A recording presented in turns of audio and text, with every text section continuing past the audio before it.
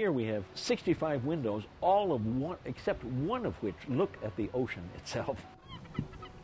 It was empty for 20 years after Mrs. Wharton died. There were 3 big 4-foot by 8 signs that said, "For sale, see any broker." So I made an offer of $3,500, and they said no, too low, so I went up to $3,600, bought it for $3,600.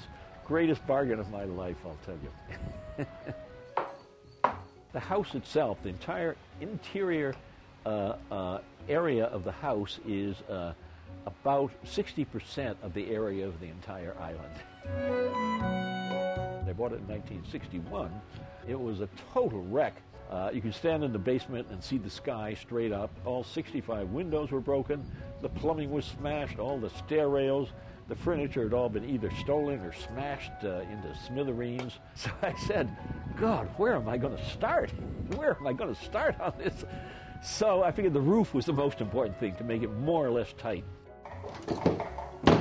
This whole roof shows a good bit of what we have endeavored to get, and I think we have, a fully green environment here. We are not taking any energy. We're not doing anything really harmful for pollution. We treat all the sewage before it goes to sea. We turn it into compost for the gardens. Up here, we have a windmill. We do pay a good deal of insurance, and originally we couldn't get any insurance.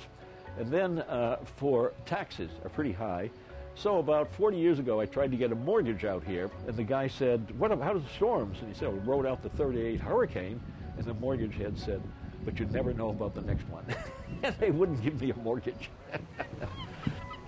So what we've started, maybe 30 years ago, was work weekends. We invited anyone that are friends or friends of friends or whatever. And the most we ever got was around 10 years ago. We got 110 volunteers to come out here and work for the weekend. We call it sort of like a barn raising. You work all day, and then there's social, I won't say events, social wonderful meals and a lot of drinking thereafter. I love the fact that it's on its own island. I love the fact that it's looking on the ocean everywhere. I love the fact as you look out, you say J sloops and freighters that looks like boxcars bringing 3,000 cars from Japan. I love this house. Everything.